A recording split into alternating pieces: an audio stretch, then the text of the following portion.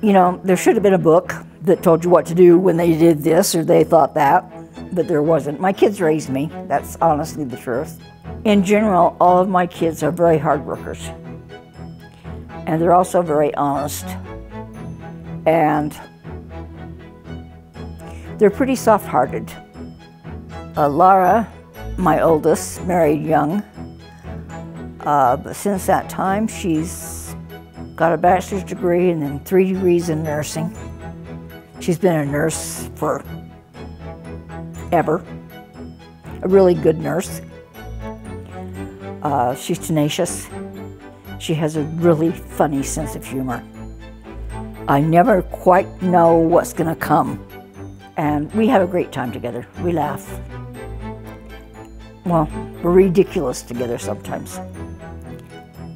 Anne is my second daughter, hardworking. We've been estranged for about 5 years because of a family event. And Anne, if you ever listen to this, you need to know that I love you more than anything. And forgiveness and unconditional love is the most important thing in a family. And then I have Cindy. Cynthia is her name. When I say Cynthia, she thinks she's in trouble. Never stops, wants to be outside, hardworking, tenacious, almost OCD about some things. Things just have to be a certain way. When she was young and we had the sheep on the ranch, they each had a list of chores they had to do. So Cindy would do hers really fast and then run out the door so I couldn't catch her to give her something else to do. And she just kind of lived that way. She did this, her chores were always done. There was no problem. She just wasn't gonna hang around until I gave her something else to do. I've enjoyed spending time with her. She's quite a hunter. She graduated from Utah State and Community Health. She's been blessed that she really hasn't had to work. Things have worked out well for them. My next daughter is Amy, and she also turned out to be a nurse. Good nurse. She worked at the emergency room at Logan Regional Hospital through the pandemic. And that was hard for her. She got COVID, a serious case of COVID, which she survived. But, you know, you talk about the nurses who had a really hard time with all the death and everything. Her love for people just really took a beating. She wears her emotions on her sleeve. She's very caring. She's got a sense of humor, a little bit of a tease. She's a good mom. She's the one who took up cake decorating. And she makes cakes, and she'd really love to run a bakery. I know she would. Jacqueline is the next one. Jacqueline and I spent a lot of time together because she was the last girl, and she was home with the 2 boys while everybody else had married and moved on. And we've become not only mom and daughter, but really good friends. She graduated from the University of Utah with a degree in counting. Everybody else went to Utah State, but she went to the University of Utah. She looked at what she was doing a little differently. So when I'm watching blue, she's watching red. She is now married to a rancher over in Malad. She was a city girl, and I can't believe she's on that ranch, baling hay, cutting things, raising horses. But she's having a great time. Jacob, my first son, he went to the oil field to work, and he's still there. He started out climbing those big oil rigs and putting that pipe down that hole, and I used to just have a fit because that's a very dangerous job. He works for a company where he's a specialist in making sure that the pressure is correct on the plants that push the natural grass around this country. So he can be in Iowa, he could be in New Mexico, he can be on the East Coast. And after he got his last certification, he called me and he said, well, now you have 7 educated children. Jared, my last one, he went to Utah State. He's got a couple of bachelor's degree. This has always been interesting to me. He'd always wanted to teach school, always. And being a teacher, I know that it's not always fun. And I tried to talk him out of it. But he did get a job, and right when the pandemic started, and school was not school anymore. And he was there for 3 years, a renewal contract. He decided it just wasn't for him. So he started up his own construction company called Davis Dozer. And he's doing really well at it. He puts in watering systems on BLM land for ranchers with pumps that are run by sunlight. He's now decided to branch out and start to dig wells that you would have around a house for people who want to live in the country. And he's as happy as can be. My kids were full of it.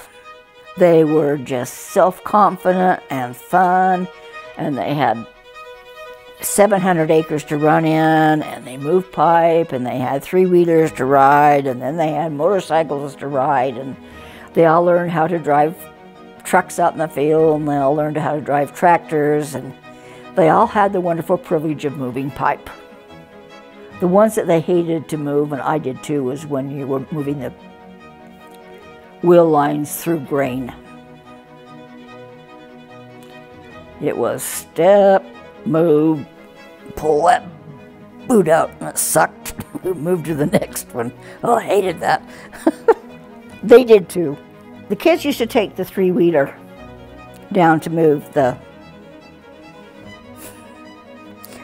pipes. And I am surprised they're still alive. You know, every one of them has a heavy foot. They would go as fast as they could. And this is not a 4-wheeler. This was the 3-wheelers that came out before the 4-wheelers came out, and before they got their motorcycles. And they'd cut those corners as hard as they could, just giggling the whole way. Just having the time of their life. We lived on Highway 30, and we had put a chain link fence around our house because my kids wouldn't stay in the yard, and the highway was there, and it had these big wheeler trucks that go down it, you know. And one day, when my first son's name is Jacob, he was about 3.5. One of my children, Anne-Marie, looked out, and he was standing in the middle of the highway. And that girl cleared that yard and that chain link fence. If she hadn't, he probably would have become injured. But it was just, you know, one of those things that just like, wow, we've been blessed again. You know, my kids were hard workers. They didn't really complain and make it tough because they really didn't have a choice. They worked right alongside me. When their dad was home, they worked right alongside him. About this time, he went to work in the oil field toward the end of it, and so the kids and I ran the farm. And I don't have any bad memories about working on that farm and teaching my kids to work. They wanted a trampoline, and we had some bum lambs, which means their mother wouldn't take them. I said, okay, raise the lambs and buy your trampoline. And so they'd fix those little bottles you see, you know, with a nipple on them. And they did. And they earned enough money that year to buy a trampoline and their own bicycles. And it was a lesson kind of in, if you put the work in, there's a reward at the end. A simple thing such as feeding milk to bum lambs. You know, it turned into a trampoline, it turned into a work ethic, it turned into bicycles, it turned into my kids going to work wherever they could. I am most proud of my kids because they are good people. There have been things in their life that have been very upsetting and hard for them, but they just keep at it. Actually, Jacqueline tells me that they call me the oak. I looked at her and she says, Mom, you don't change, you don't deviate, you just work through it. And that's just what you do. I want my kids to know that I love them because I do. I love them when they're good, I love them when they're bad. I love them when they're funny. I love them when they're having a temper fit. I just have never not loved them. And I feel that love back. It's just something that I know that is there. I know that my children have my back, that if I need something, they will be here immediately. And that's, when you get my age, that's a good thing to be able to feel. Closing up, I would like to tell my kids that I love them, I love their children, I love my great-grandchildren, I love and have been very blessed by family. My wish for them is that they will stay strong. Don't stop. Don't give up. Connect with the people who love you because they'll be there to help you through. Connect with the Savior. It's the most important relationship you will ever have. Be kind and set boundaries where people know you expect kindness. And the boundary that says, I expect kindness is really helpful.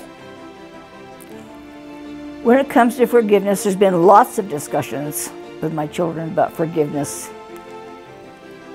But this is what I say, beside it being a principle of the gospel of Jesus Christ. You forgive for yourself. It's you that changes because of the forgiveness. Actually, part of my prayers at night is that they will each become a disciple of Christ. And that one principle will make their life so much better as they struggle. And we're all going to struggle. And some of them are struggling now. And as my mother said on the end of her paper, when we got through her instructions, love each other, take care of each other, and don't fight.